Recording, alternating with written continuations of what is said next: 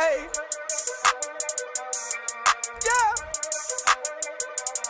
Think about your life, think about the world, think about the sun, think about your mom, think about your girl, think about yourself. Can we really be sure that it's so real? With the one great doubt we can never know if we have free will. But the difference between the self and all else is a boundary we created. To understand great doubt, to doubt the self we must counter what's stated by Descartes. He thinks subject and subject are different concepts, and us and the rest of the planet are separate, but all those thoughts are imperfect, and actually everything falls under doubt, the greatest. How can the doubt and the doubter not be different things? Let's say this: when self-existence and the being of all things are transformed into a single question mark beyond the distinction between within and without, that is when we may speak of the self as doubting. Page 17, what Nishitani means without any sort of doubt is everything that we think exists falls under the cover of the great doubt, which questions the truth of every new thing discovered. To be specific and make sense, it hones in on impermanence. There's no one thing we can describe without using the past tense. Everything's changing now and forever.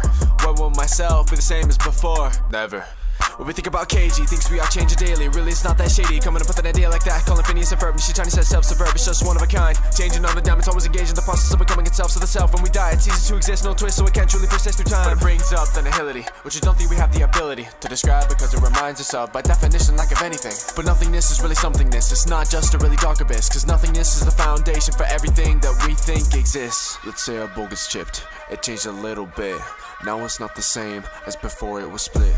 But even if nothing happened, it alters by the minute. Some molecules have gathered, a speck of dust is in it. Everything is everyday, existing in the same way, changing and never to stay. And even though this is the case, you and I are not the same, nor the selves of everyone else to say. We all have our own individual traits, and the souls are in a different state. Those who are self-centered focus only on their endeavors, not seeing the bigger picture of everything connected under the one sun of nothingness. Not one self is counted less, cause everything is counted up as equally impermanent. So nothing can be permanent, reality's indeterminate. But the ways of Nishitani say that when it comes to learning it, the rope between within and out, we need to begin burning it. Cause subject and object difference can exist. This is a tourniquet for the wound of only self-existence. That theory needed some assistance, but if everything is doubted, then the theory is consistent. The great doubt covers anything, and nothingness is everything. The great doubt was created by the nihility, and the doubter brings